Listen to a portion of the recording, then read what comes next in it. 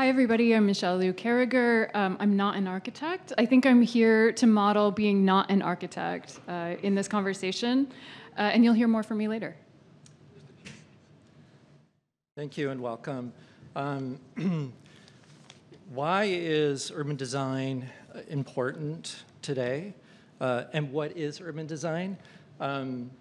Because you'll see that two architects will be giving presentations on urban design, but what architects do isn't necessarily urban design, and vice versa, and you'll see from these architects' presentations what they contribute to the field. So in the context of what we'll see, here are three preliminary provisional thoughts on their contributions. The first is authorship. In urban design, authorship involves an extended process of community input, and the method of community engagement is often part of the design process itself. With architecture, the design might stem from the architect's personal vision, whereas urban design stems from an arrived at collective intention beyond the voice of the architect alone. Second, form. Urban design often takes the form of a large landscape, infrastructure, and perhaps some buildings. While an architecture project is for the most part the inside and outside of a building, urban design includes a much bigger area of public space. Because public space is such a major part of urban design, it has the potential to contribute to inclusive civic life. And then finally, at scale. Given the size of climate and nature-related disasters, it's imperative to work at a large scale to have a positive impact. Urban design is so vitally important today because it's the discipline that has the tools and knowledge to work at the scale of climate and natural events. It's a great pleasure to co-introduce our presenters today, two architects whose inventive urban design work has helped to define authorship, form, and at-scale proposals today. Momoyo Kaijima is a Tokyo-based architect and co-founder of Atelier Bow Wow. She and her partner, Yoshiharu Tsukamoto, bridge research and practice and have produced novel ways of making urban design and architecture focused on social effects. Their works over 3 decades include urban proposals, such as the post-2011 tsunami project reconstructing Momonoura Village. She is a professor at ETH Zurich and the co-author of 3 books that have deeply influenced numerous generations of designers: Made in Tokyo from 2001, Behaviorology from 2010, and Architectural Ethnography 2018. Shohei Shigematsu is a partner at OMA, Office for Metropolitan Architecture, and is based out of the New York office. With an emphasis on maximum specificity and process-oriented design, Sho is responsible for urban and public space designs around the world, including the Willow Campus Master Plan, an integrated mixed-use village for Facebook in Menlo Park, a new civic center in Bogota, Colombia, the largest transit-oriented development currently underway in North America, and a post-Hurricane Sandy urban water strategy for New Jersey. He's taught at the Harvard Graduate School of Design and is the co-author of OMA NY Search Terms. So for these 2 presentations, they'll both give presentations, and then afterwards we'll have a group discussion. So welcome, Momoyo and Shohei, and we look forward to your presentations. Thank you, Jeffrey. Michelle, so to introduce us, me, and sorry. Today's presentation, 20 minutes, so that's why it's a bit quick, short, but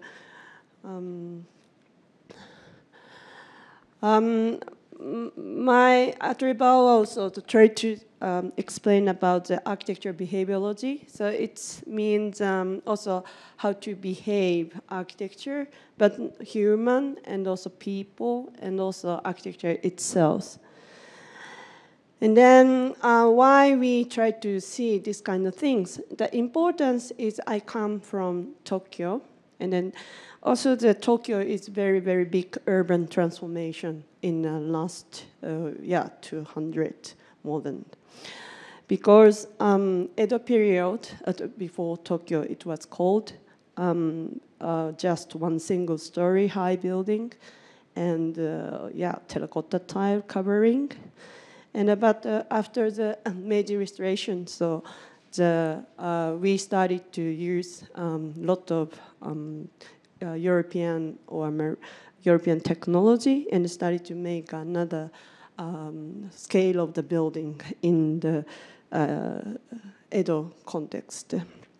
But today we also had an explanation of the Great Kanto earthquake, so 1923, was totally so damaged in the central part of Tokyo.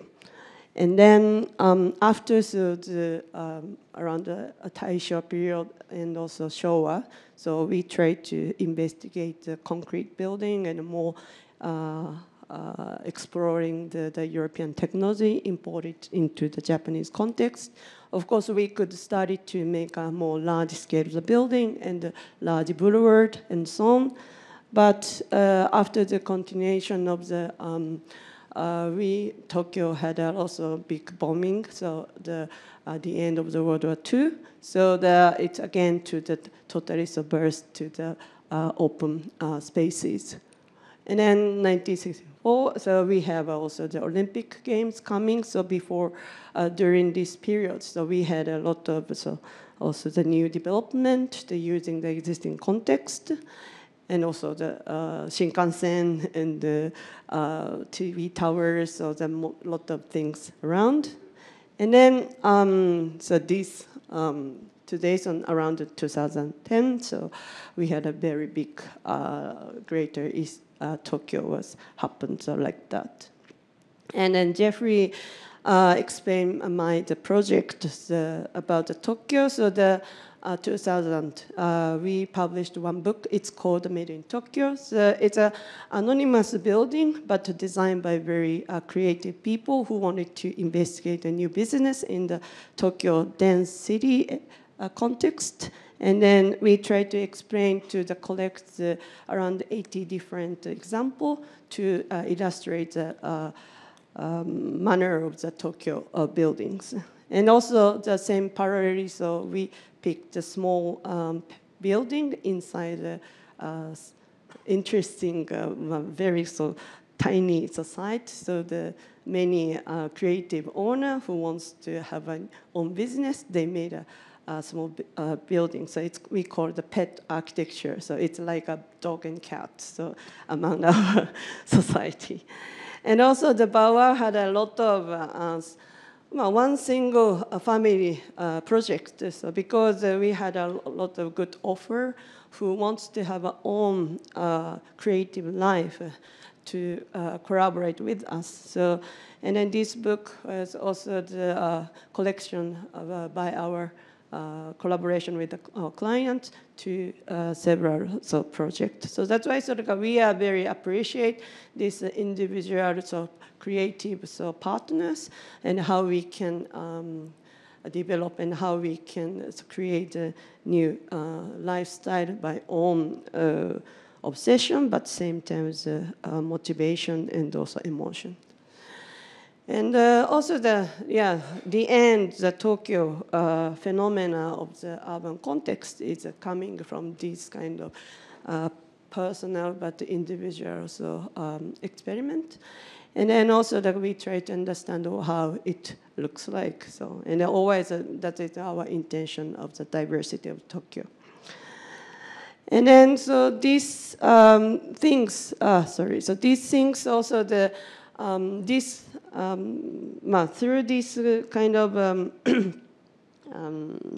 practice, so by Atelier Bauer, also the very important fundamental knowledge and skill in our architecture practice. And then when 2011, so we had a very big earthquake in Japan. So what we can do, that is also a very important question to us.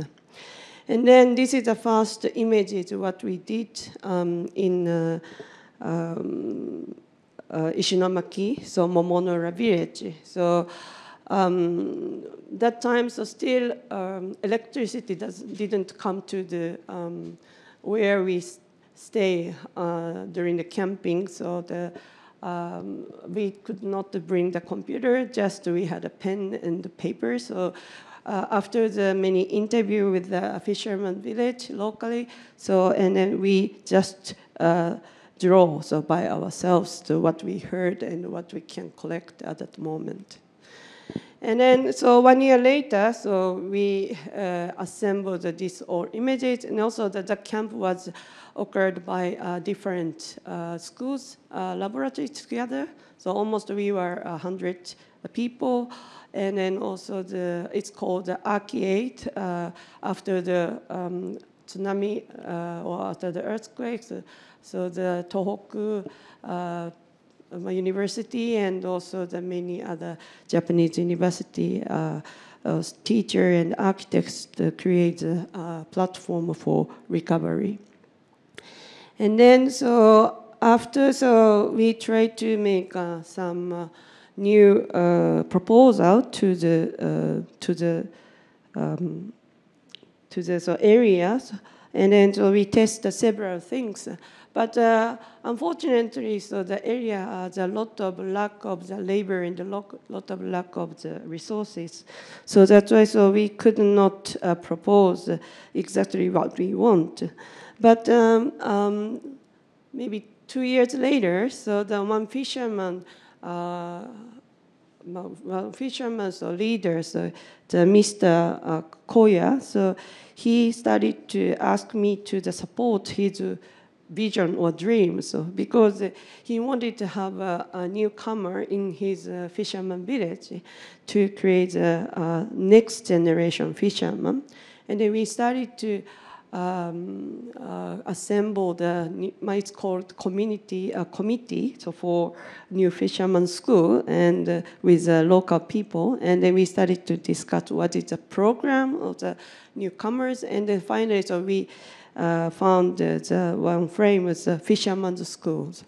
And then fisherman's school, we started to design the textbook. Firstly, just 10 pages, collecting the local knowledge, and just started to draw with my students together, because there is no way of inform what is a fishery from that period.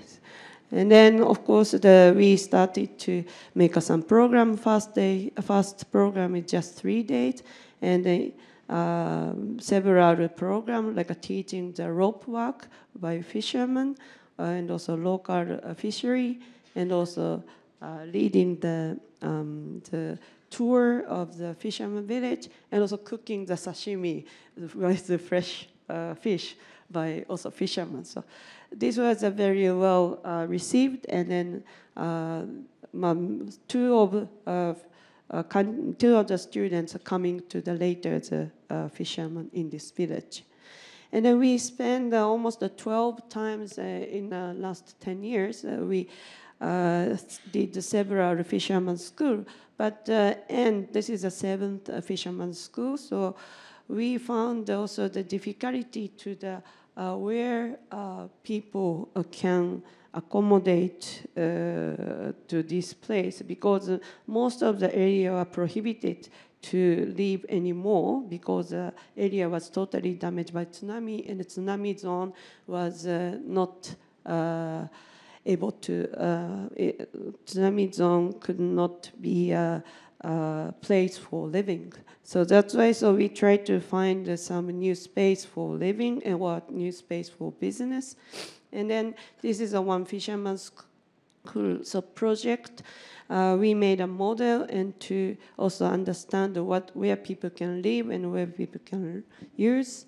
And then finally, so we found some of the foot of the mountain area, so can be also create a new space for business or living. And then after we take another program for fisherman's school, it means forest. Topic is forest. And then so we invite the forester to help us to how to cut the tree in the forest. and then also how to create the material and how to create a place for living. And then this place was also next planning for designing place for accommodation, for camping, or like learning space or small school for the fisherman's life. And then Atelier Bauer designed the main house. It's not so big, around 100 square meter. And then also we invite the 4 young architects to design the cottage backside of the mountain. Finally, so 2 of the cottages were realized by them. My next time, so I also show another story. But yeah, the first story, so like this open the forest, it's done by ourselves, or like inviting the forest union to support us together. And then also many parts were also supported by local volunteers. And we made also footpaths for the area by ourselves. And also some timber, it was coming from the cut from the site, and we asked the local mill factory to thin the timber for 2 cottages. And then this material is open to the summer school, we call, so to invite the volunteer to make a building together with the local carpenter. And it was a very nice summer school, so around 20 people coming together, and also including the local carpenter, and then 2 architects group, 2 young architects also support for each project, to responsible to finish the project. And then this is a result what we did. So you see the sea front, and then also after the main house and the triangle 1 cottage, it done the dot architects. And then another triangle is made by Satokura architects. And this is a video for, maybe you can see the several surroundings. Area is originally was the vegetable field for the fishermen. It was also cultivated by the former fisherman generation. And then after the 1960s, area was planted by the cedar tree. It is and also political policy of Japanese government, which for the lack of the timber resources after World War II. And then we try to keep it because of this reason. The original land was very beautifully terraced by the local fishermen. So that's why we try to keep the original terrace as much as possible.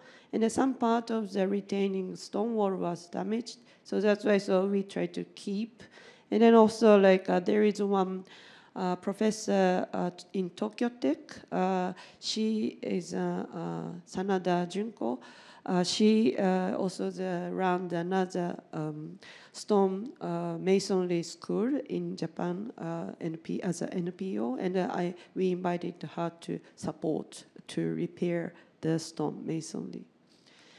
And then after, we also still continue to support some recovery, not only the building, but also including the festivals. The festival was a summer festival, so for local people to exchange community. So in the summer with the ancient, what do you call it, like a obon. We call it obon in the summer, so we have some ancient festival. So and then that we and they made a straw boat for exchange with like ancient, and then themselves. So and then we try to learn how to make a straw boat from the very old fishermen, around 80 or 90 years old, to invite to teach us. And this is a kind of the genealogy of the drawings of the area. So first, it was very old so fisherman village, and of course, they started to change more like focusing on the fisherman in the fishing industry, and then the area connection between the mountain and the beach what becomes a change, and also the beach becomes a concrete harbor, and also like make a more industrial so atmosphere. But it was attacked by tsunami 2011, and then now the Momora village starts. So that's why so like tsunami is also very big problem, but also the industrialization of the 20th century is also very changed the village. So that means, I think what we understood also through this recovery support as architect, how the last century our village and the fisherman village were transformed. So that's also very important part, because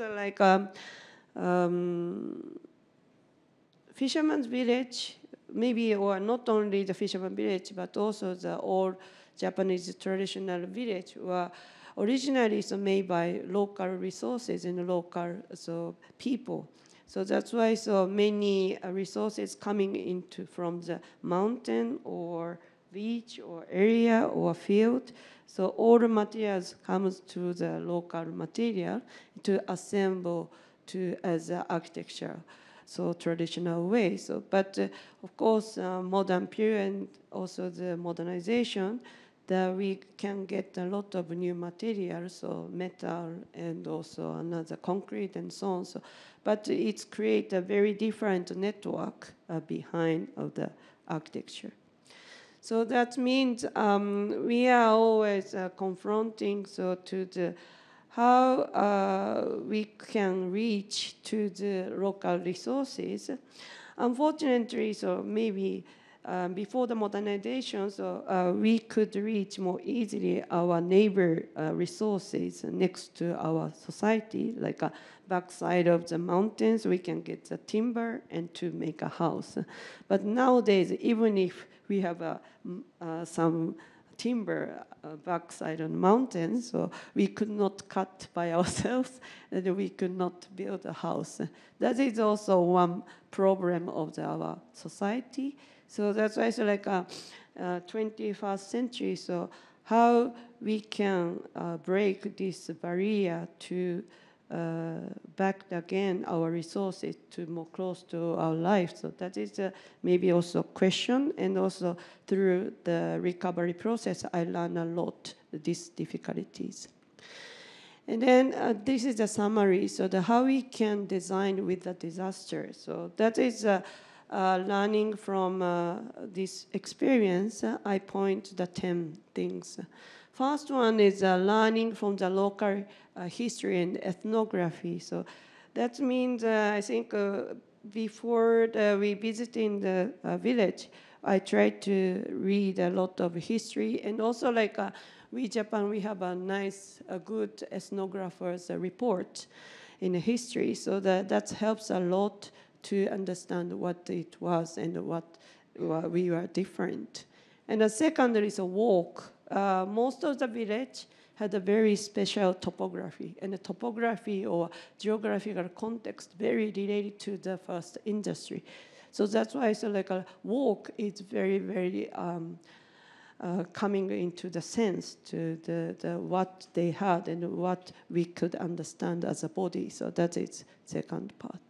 And the third one, the talk with the locals and different position. So that's also very important, not talk with the leaders.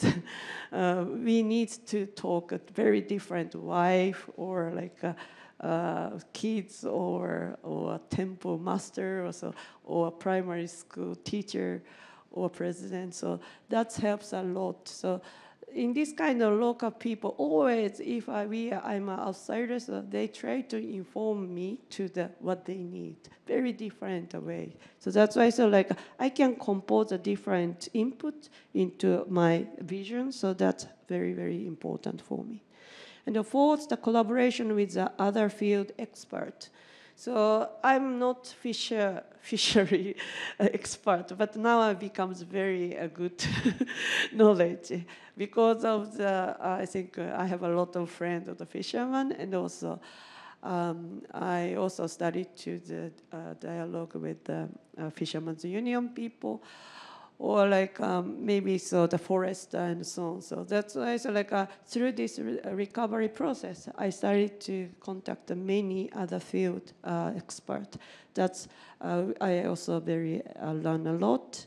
And also the fifth one is drawing. So architects can also very good at the drawing. So because we were trained. So, but drawings helps to have a better communication, not only the words, to including some vision and also some images. So that helps a lot, and I test, and it was very, very effective. The sixth, and creating the platform to share. So we made several publication, and also we made a website, or we made also the pamphlet and booklet. So that's always helping. And also Arcade, what we create the platform. So that's collaboration teamwork was also very, very helpful for sure. And the seventh, the fund. Almost was the first time for me to funding. So, but fund also very attractive, and to invite many people to make attention. That's also interesting point. And eight, in the building together, what I show, so not only the order the building, making together is also very, very fun, and also we can extend a lot. So that's why if we could, so I really recommend to building together. So. And then ninth is also using. So normally architects is sometimes just design, and we need to go away. So, but in this case, we are really users, and also we also the repair and the maintenance together. So with the local. So that is also the different position of the normal architects. So we are more involving. So at the end, I also said one professor, so he's ecologist. So he also explained what is the role as architects. The new stage is insider, outsider. He explained, so that I'm very understandable. So what this word. And also the importance of the embodiment of the environment is also, I think, a key issue for thinking the 21st century model of our future society. Thank you very much.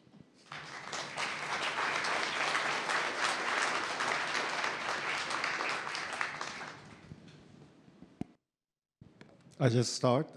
Good afternoon. Thank you, Abe-san. Thank you, UCLA. Thank you, Japan House. And thank you all for coming in beautiful Saturday evening. So I have a very different style to Kaijima-san. I have so many slides, but go very fast, as always. I took a liberty to show you the project that I was very excited to share in LA, our first building in LA. It's a synagogue gathering space, because I thought this is also a kind of post-pandemic issue, a post-crisis issue, where gathering was challenged during the pandemic, but this building had to be built during the pandemic entirely, and it hasn't had an opening event whatsoever because of the pandemic, etc. So I was going to invite you, some of you tomorrow, but the building is going under maintenance, so I can't. So I will show you some glimpse of the building. So this is the main event space on the ground that funnels people from the Wilshire to the historical courtyard of the school. The second chapel space frames the existing stained glass window of the existing temple, half outside, half inside. This is at night. You can see the kind of lit stained glass window. And there's the rooftop is also event space, and there's a sunken courtyard that brings nature to the third floor, which is an Annenberg foundation for aging. So these three voids are interconnected. There's a view from up to the dome from the event space, and on the second floor you can look down and look up, so you can see the three voids are interconnected, providing surprising views. The facade is inside out of the dome space. The dome is constructed with series of hexagons, so wrapping the hexagon on the outside of the event space, rotated hexagons with rectangular window, creating this pattern. It's actually exactly the same ingredients and same colored precast panels, but because of the rotation and the pattern actually changes the color, which was surprising to us too. This is inside in the atrium. And we even had those windows in the bathroom, so you can see that the windows are basically canceling the mirrors or even the kind of urinals. So I think I will choose to pee on that central one. Disaster, I've been always interested in a crisis. I didn't know this, but I learned from a Greek person that crisis means decision, krisis, in Greek. So I thought this was something that we can actually use. As you know, the disaster in Japan and the response was, for me, not so creative, although, of course, I understand the need. Japan should be leading the design integrated resiliency project, but somehow Japan continues to build this kind of walls that are not really helping the community, maybe, nor the views and the environment. So here, ironically, in US, there was an interesting project after Hurricane Sandy. As you know, big disaster in a very, like New York region. It was said to be, it takes $2.5 trillion to build the wall that is preventing the same level of hurricane when they come to New York, which is, of course, not possible. So what we did was to investigate the whole, the risk and value and impact. People misunderstand the risk as a frequency of event, but risk is actually the frequency times the asset you have. So the risk is higher in New York than Florida, for example. So we chose Hoboken, which was a very interesting process. The municipalities had to choose a good designer to get the funding from the government. So for the first time as an architect, we were actually pitched by the municipality to be part of their team, which is, as you know, it's often the opposite. So we teamed up with Hoboken, which used to be an island. So the water actually came exactly how the island was. So it came from the two sides and isolated the Hoboken entirely. Hoboken is, maybe I didn't know this too, fourth densest city in US, big increase in population, 94% surface impermeable, so all hard surfaces, and 2/3 are now in the FEMA flood zone. That means you really can't afford a house because of the FEMA map. And 100% of the regional utility, like infrastructure, was built in the flood zone. So we thought it was a good case to test the resiliency project. So this is our strategy: resist, delay, store, and discharge. I don't go into it too much, but basically using resistance through the coastlines, creating more permeable space, creating more rooftop green, etc. So there are a series of things. But they're, designing through disaster, which was a theme here too, but I was a little bit taken off by people who are using the disaster as a means to actually create a grand vision. I don't name who it is, but I thought actually nowadays you can really look at the water movement by very precisely through the modeling as we saw in other presentations. And we discovered that actually you can really isolate the area that you need the wall. And the wall doesn't need to be that high like you saw in Japan. In this case, of course, tsunami is different. So what we did was to create a park that really uses a sports field to prevent, but also where you needed the wall, we basically integrated information, benches, planters, and alleyways, etc., and even the art wall. So this is something that is ongoing and it's under construction. I said this is a beautiful model, but somehow we won the competition and we got the funding, about $200 million. But now after there's an architecture and engineering firm that takes over. So there's also an issue. They say design-led, but in the end, like the big firms take over and we don't have any controls.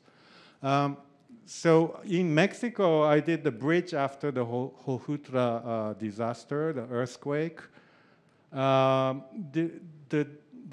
Hojutra has a river in the center, but river was flooded, but also all the bridges were demolished. So initially I was invited to do a small residential intervention, but I decided to do a bridge because I thought the city was divided in half, and I thought actually building a bridge could create an interesting idea about the public space and connecting the two sides, but also a public space that embraces the river.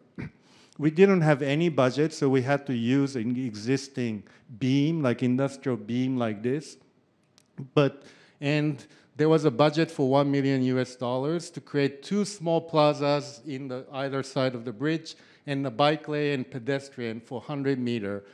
We negotiated to actually use that beam and not have any public plaza to actually extend 50 more meters and integrate the public plaza entirely to the bridge.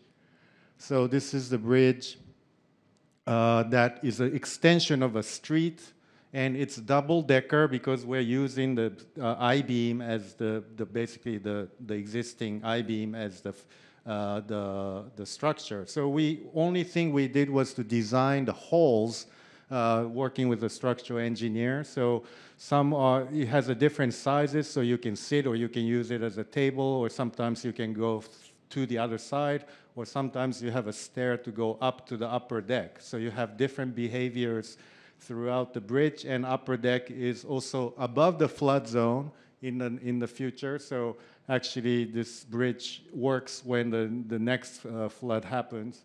The street extension was like this, but this owner complained, so we had to, of course, deal with it, and we had to bend. And this was the final product. So you can see the bending actually makes it more interesting, and the upper deck and the lower deck bridge, waiting for funding to come through for a while. But it's Mexico, you know.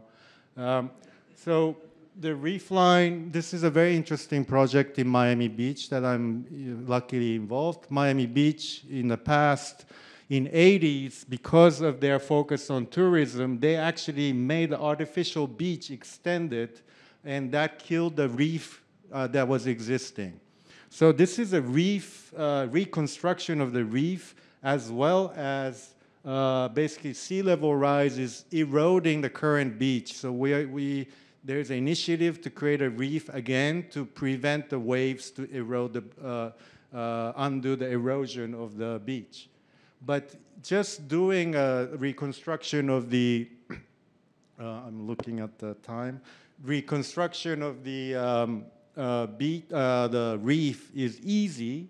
But some entrepreneurs in Miami Beach thought there could be a more interesting way, which is to basically embed the art, sculpture into the ocean, and then let the reef reconstruct itself over the art. So you can actually, it's a underwater sculpture park as well as a reef construction project. So this is a first project by Leandro Enrich, the Argentinian artist, very ironic installation called Car Traffic Jam.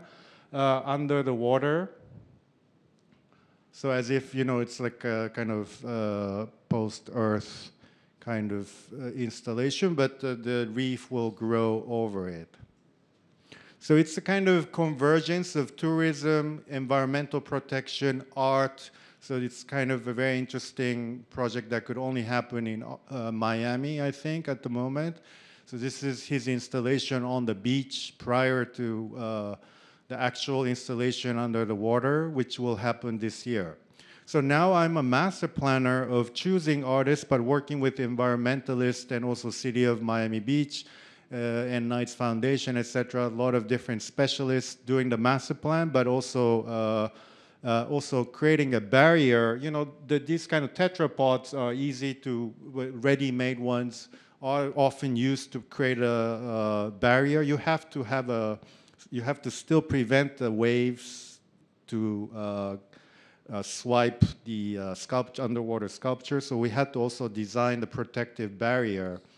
So we came up with this kind of thing where you actually see through from every angle, like soloist sculpture, or we call it topiary, like a French garden, because it will be covered in coral reef in the future. So these are the barriers that we designed. We also designed a spiral one that I'm always fascinated by the sea creatures that could be really like a bird wire like installation, or it could be a mess and still could work as a barrier. And we had to also design a sculpture. So I designed one. This is basically a single unit of spiral stair. You know, under the water, the gravity, when the gravity is less, of course, the stair becomes obsolete. So I was interested in actually testing how the stair will become redefined under the water. Like, of course, it's everyone's dream to, as an architect, to design something like Piranesian or this kind of slightly illusional moment. So this is an arena, so using this single unit of spiral stair that, again, mimics a little bit of the sea creatures. And we discovered that there are a lot of underwater activities nowadays, but like Leandro's car, you know, you can never be immersed under the coral, so I thought it's actually better to create a space underneath. So this is like an arena where maybe someone can have a wedding in the end. So this was the NFT. Nowadays, everything is turned into NFT to actually make more money.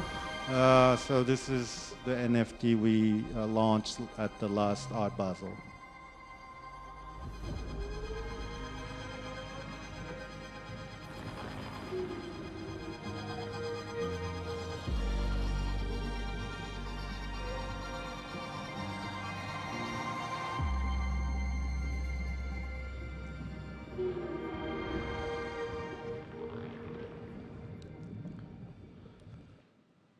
And actually, recently we got the final also funding from the Miami Beach, so it will be continuing. So you will start to see the installation.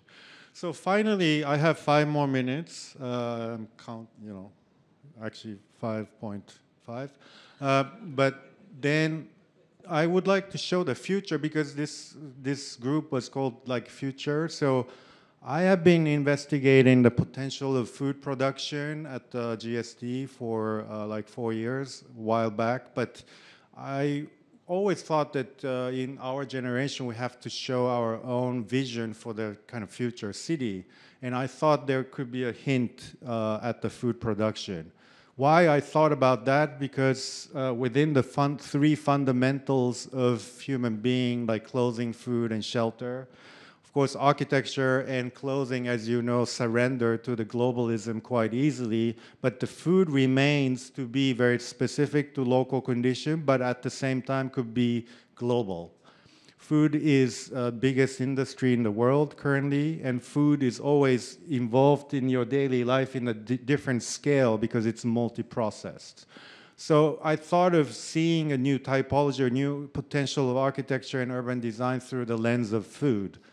This is a great example by MVRDV. As you know, this is a marketplace wrapped with housing. If you think of market is now pushed out of the city in many cities, Tokyo is a good example.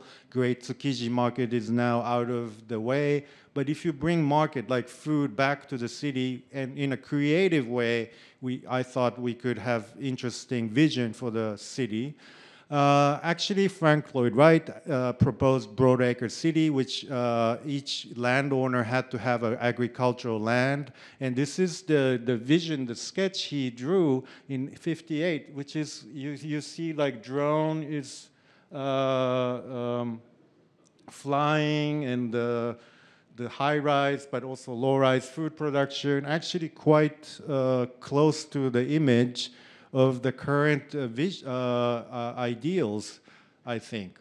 And this was the model of Broadacre City, which of course at the time, maybe not so much technology of model making, so it's kind of not so interesting as a sketch, but this is what's happening in China right now.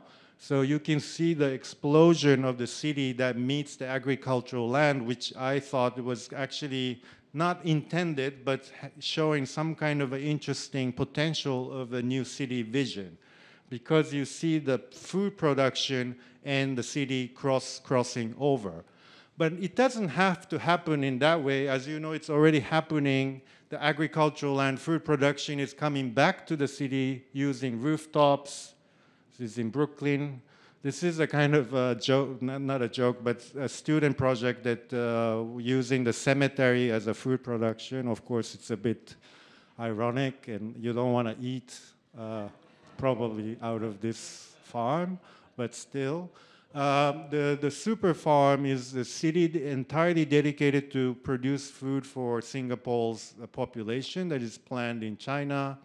And as you know, these kind of industrial farming within is happening, and now there are so many projects that are trying to integrate housing and urban districts to food production and sustainability, which I think this is also in Thailand. It's built already. This is a university that has these kind of vertical, not vertical, but farming. So you have irrigation and also sustainability measures, and actually students are harvesting, and it's actually quite an interesting model. And nowadays, high-rises are also, of course, a domain for food production. This is Stefano Boeri, of course, known as a kind of green person nowadays. I know him very well, just making fun of him. But this is now even making a food production in the tower, as if just the green is not enough.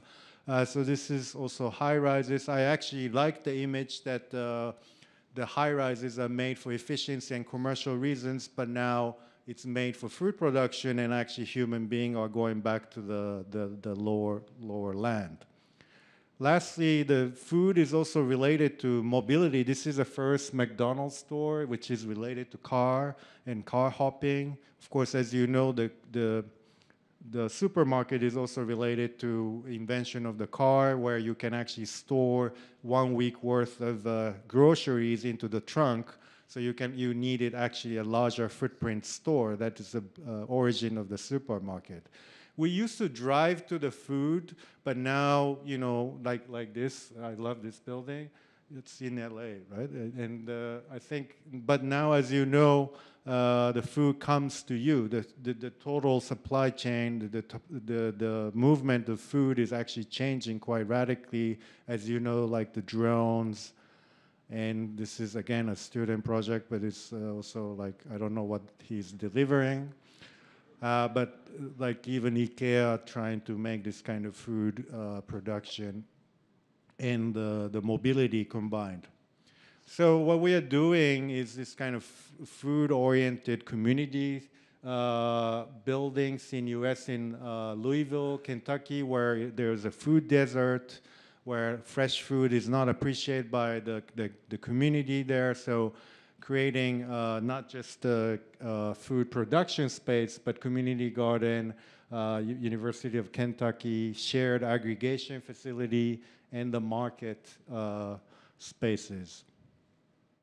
We're trying to make the form related to food, but of course sometimes it's a bit tough.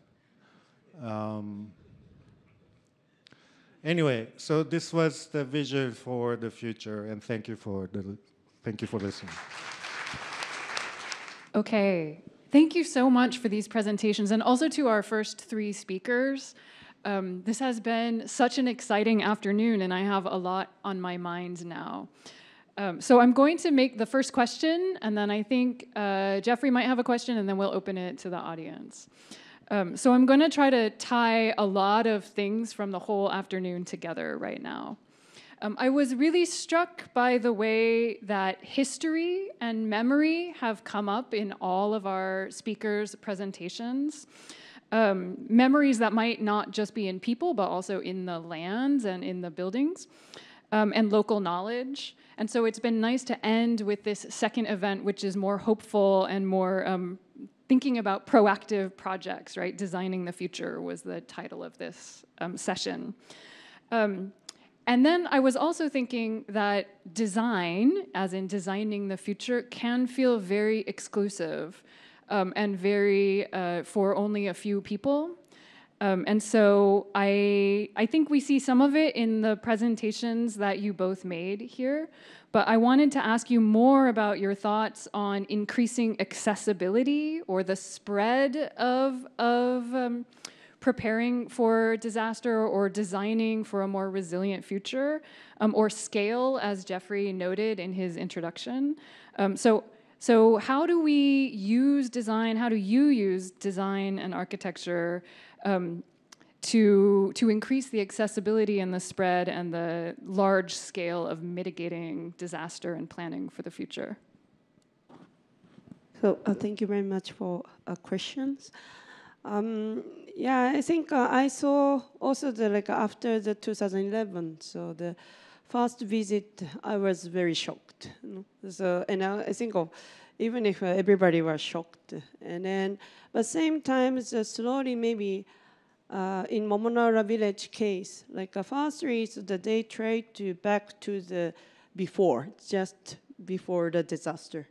So, but unfortunately, so the land is very, very difficult, and also they are very aged. So the many of the originally they have around 80 families, 80 household, but finally so they decide to come back just 10 something like. It's quite decreasing the population, and then that's why so maybe in November, so almost. Not 1 year later, but November, so they decide to shift their idea not to back to before. Okay, they should go beyond or another vision. So that's we found. I saw them to mindset and change the shift. So that was a very so I was very. Shocked, but same time I also encouraged. And then after, so how we can change, how we can go beyond. So that is, I think, a very good motivation for everybody, and also for me too. So that's why, so of course, I try to also see something back in history, but same time it's also we try to find the future. But also I explained to especially a 20th century. Somehow, so industrialization, and I feel they found also some problem in that moment, even if before disaster.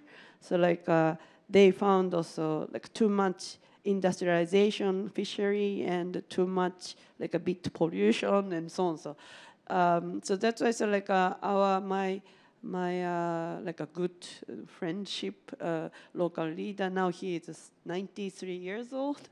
He knows very well so what they had before industrialization. So that's why so he leading us to more what they had before, more better way, and then how we go to better way. So that I think also the very strong engine to finding the better a direction for all things. So, well, maybe this is also a good chance for thinking different way. So, and then disasters sometimes helps them and also them us to the question. So to finding the better position, reset the future. Yes. You mean accessibility, as in for the community to to be involved, or access the result, or access the process, or? I guess all of it. I was actually I'm thinking especially about scale, right? How do we make these advances and new ideas available to the largest number of people and the people who can best benefit?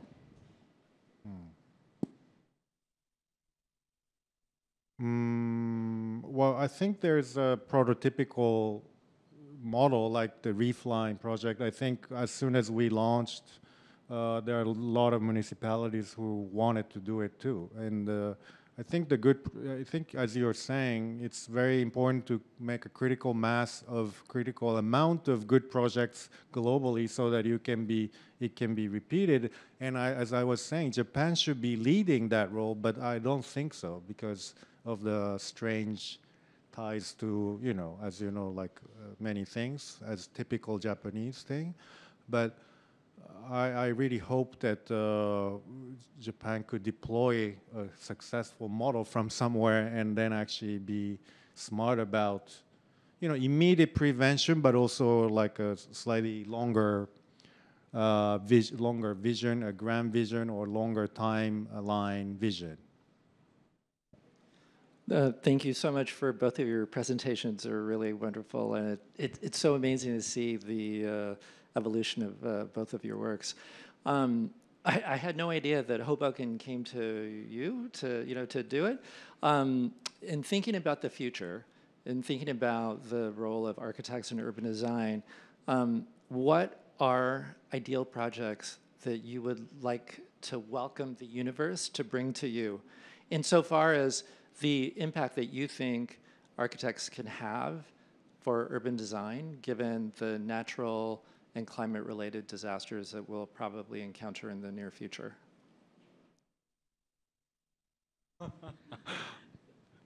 What's yours?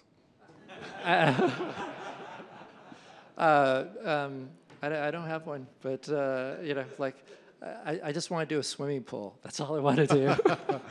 No, I mean, I think what's so interesting is that oftentimes architects are every time, except for Hoboken, that we're tasked with creating something unique that is beneficial to a community based on the specific constraints of the project.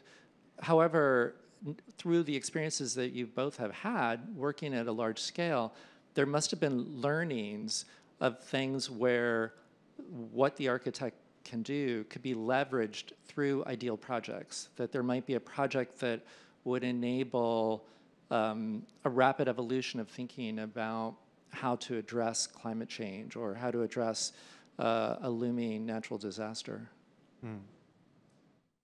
I think, of course, Japan has an earthquake and typhoon and a lot of disasters directly from the nature. So, but now I'm also often be in Zurich and Switzerland. So, the Europe is very now strongly confronting the energy issue, no, because of the war, and then always discussion of, and also especially Switzerland has having the Alps and then and the origin of the water in entire Europe. So that's why they try to be a bit more responsible of their climate change to be keeping the how a global warming and so on. So that kind of part is very strongly to discuss. And then I think also the question is also how we reset or how we change our lifestyle. So that is also very important discussion. For example, many students, they study to be vegetarian, so no take a flight, and also a lot of reducing and reframing the life themselves. But I think also we Japan, the 2011 after the Fukushima, so we had also a lot of discussion about the energy issue. So, but like I don't know, 10 years late after, so but now we also facing to the energy again, but already 10 years later, so like we a bit forgotten what we discussed. So maybe like we need to always remind this kind of a position. And then I think, of course, the disaster sometimes very visible and very more like a large scale given to the share as a platform to remind us to the what we are confronting some certain problems. And then it's also like a very good for us to think the better solutions. But yeah, it's always a remind us. So, but like we Japanese or we human beings always forgot easy way. So that is also a bit problem. But I think maybe global issue and also one good challenging to discuss to how we can make a platform and how we can change our life. So that's I think also very good topic to be discussed. Yes. One time I actually investigated how many conferences per year globally happening with the word future is. And there are so many, as you know. And I think the role of an architect or the vision of the architect projecting the future was one of the, let's say, maybe expertise, or the people think it's architects' expertise to project the future, but it's getting more and more difficult, no? Because I think the notion of future, the timeline is changing, but also for me, like really dealing with the current issues, and you know, that's the only way to really project the future. And I think although I think that the vision is necessary too, because I think as I was saying, the Tohoku region, I thought one thing that was missing was the vision of how the Tohoku region should be reimagined or regenerated, while each municipality in each region is, of course, doing different types of reconstruction. So my dream project would be to really actually have both grand vision and a very local project at the same time, which I'm trying to do right now in Kyushu Island. But it's a long story. But well, it's for the future. But you know, the future, I think it's becoming a little bit irrelevant. Sorry to kind of dodge your question, No. Okay, well, why don't we open it up to a couple of questions and yeah. Okay, there's a microphone is coming to you.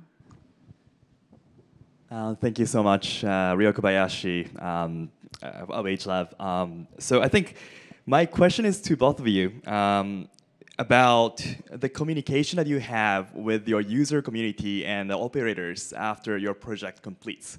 Because I think those are the ones who brings your project and vision into reality.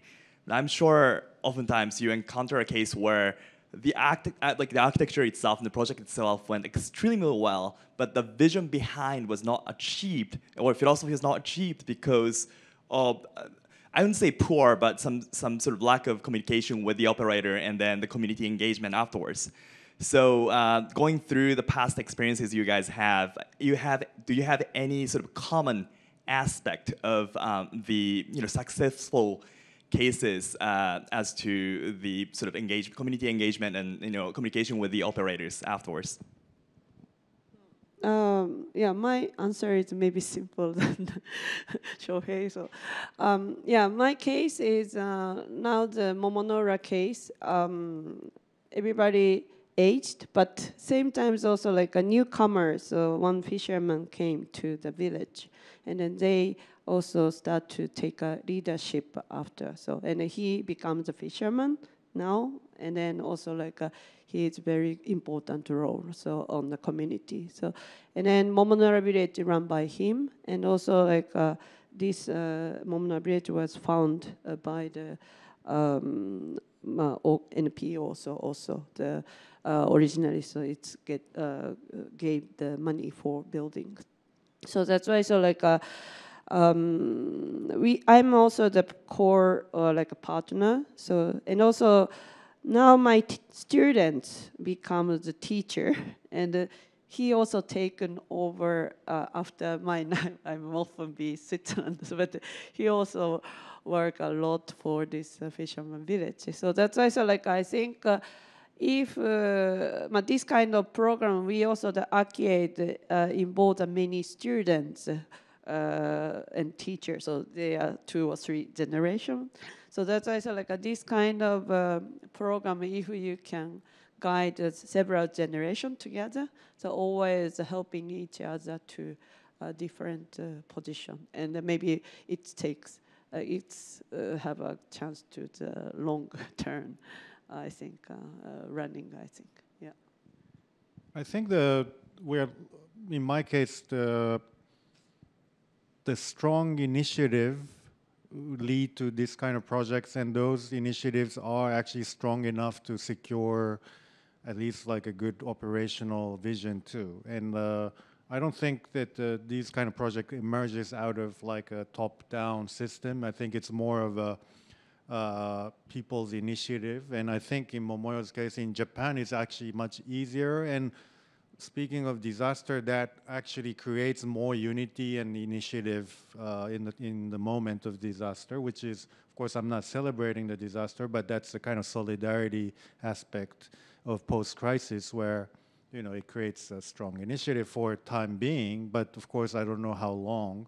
But I think that the projects are actually becoming more and more initiated through those, like convergence of different minds, like art, finance, community engagement. So I'm optimistic, but of course there are bad cases and good cases. Other questions? We had another one right here. Yeah.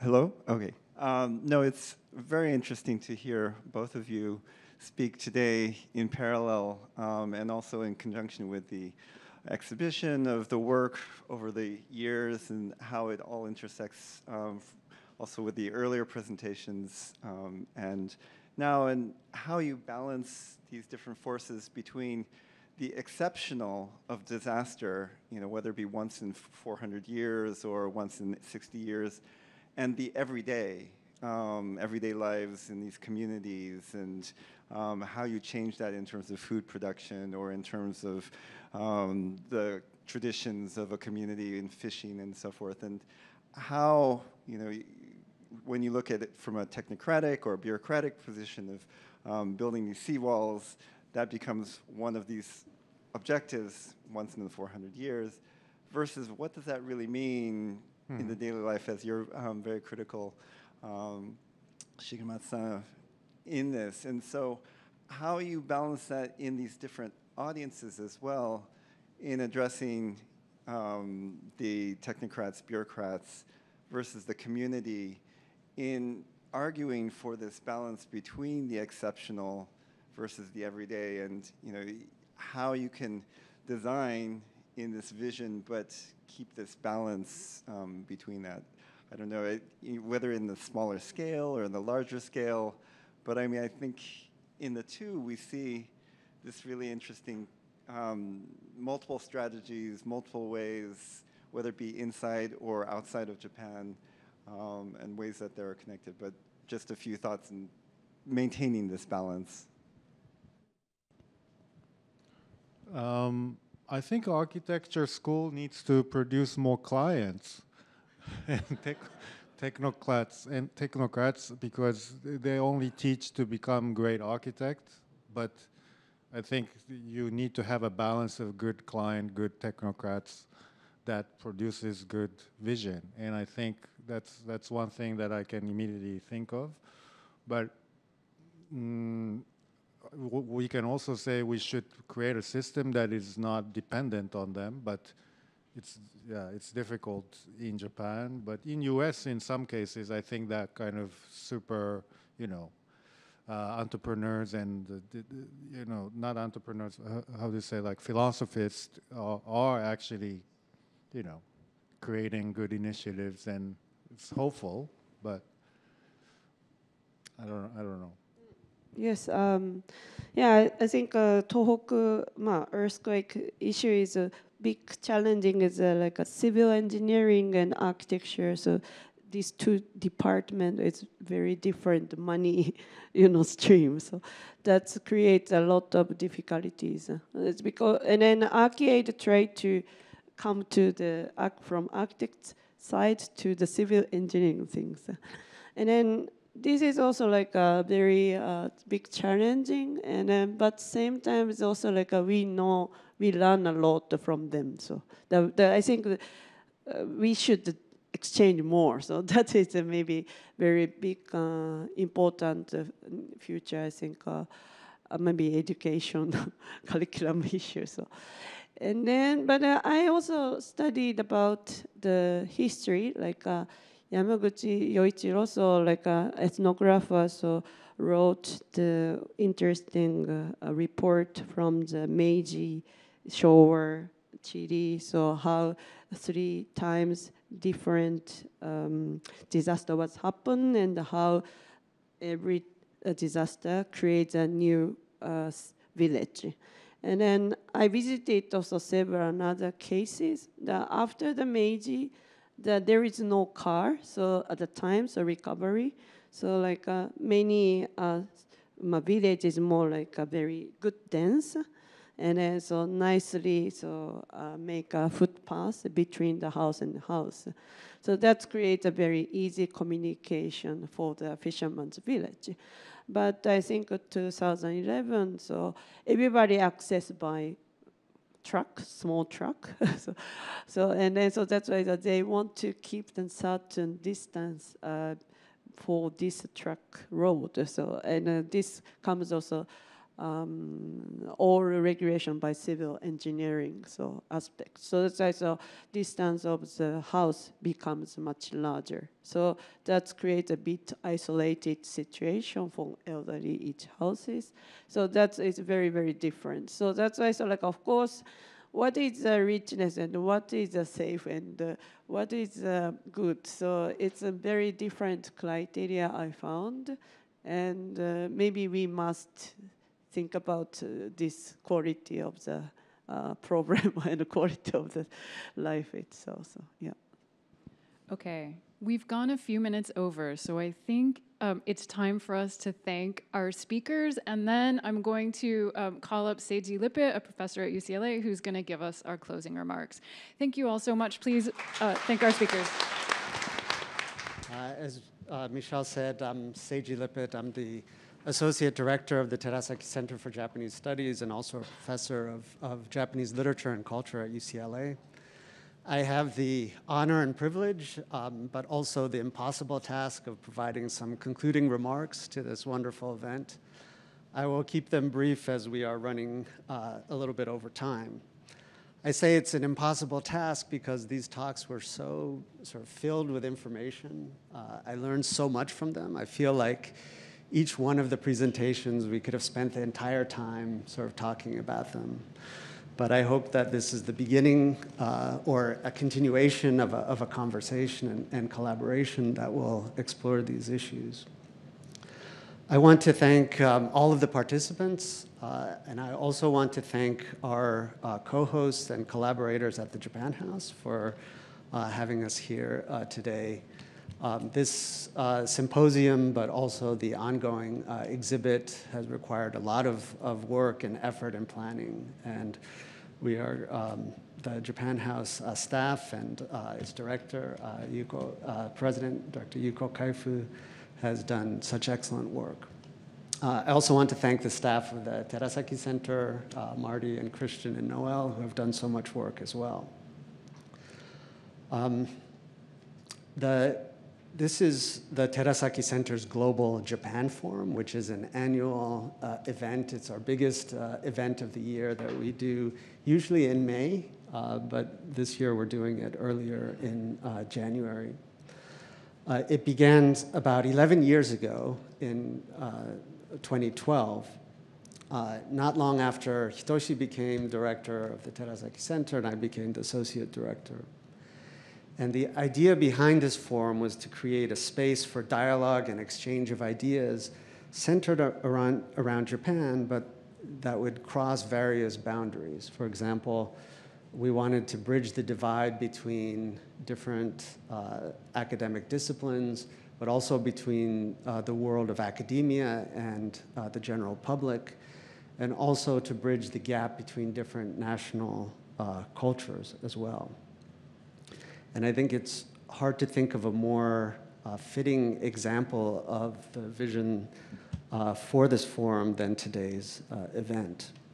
We had a collaboration and a gathering of leading architects, scholars, researchers, all discussing a very pressing, one of the most pressing topics in contemporary life.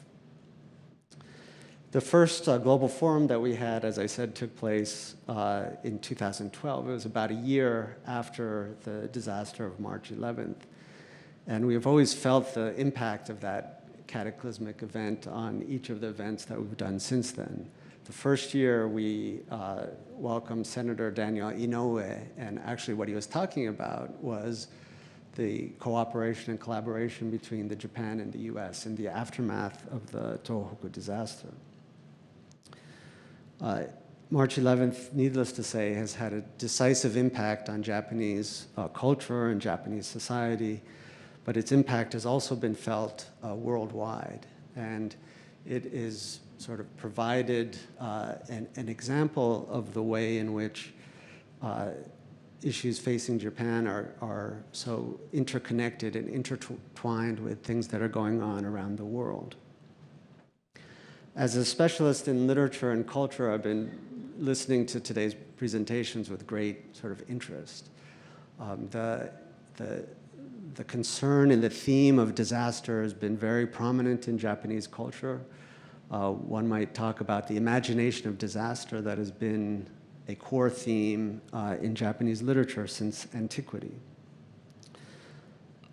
There is one of the key aesthetic concepts in Japanese culture is an aesthetic of impermanence or sort of transitoriness, which is based on the conflict of sort of being attracted and drawn to the material and sensuous world, but also being aware that it is transitory, it is fleeting, it is not going to last. And certainly in the modern period, as you saw in Kaijima-san's slides about the transformations of Tokyo, the experience of periodic destruction and renewal has been one of the core experiences of modern Japanese culture and modern Japanese society.